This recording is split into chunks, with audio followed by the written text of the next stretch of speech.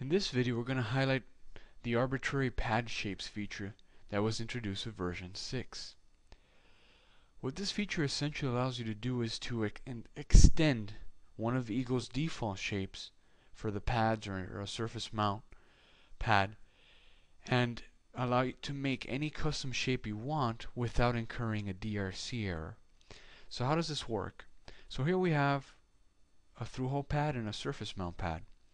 Using the polygon command, these pads can be extended.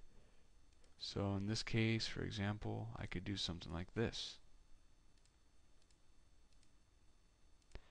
Now what's going to happen is, as long as the surface mount pad or the through-hole pad is within the boundaries of the polygon, then Eagle will consider the polygon an extension of the pad.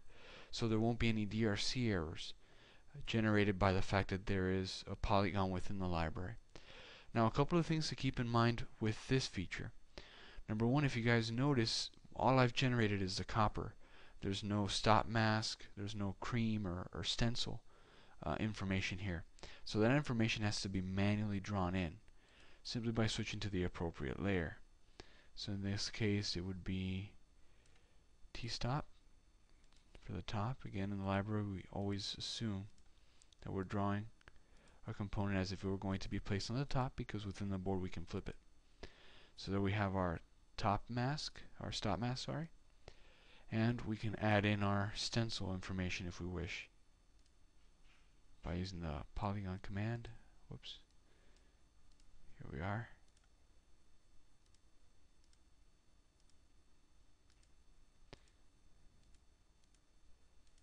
And complete. Now we have a pad that we can insert on a board. It's going to be exposed like we want it to be, and it won't generate any DRC errors.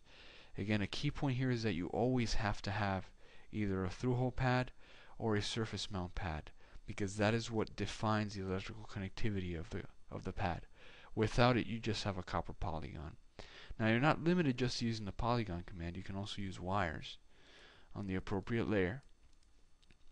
As long as the wire goes through the center or ends at the center, then it's also going to be considered an extension of the pad.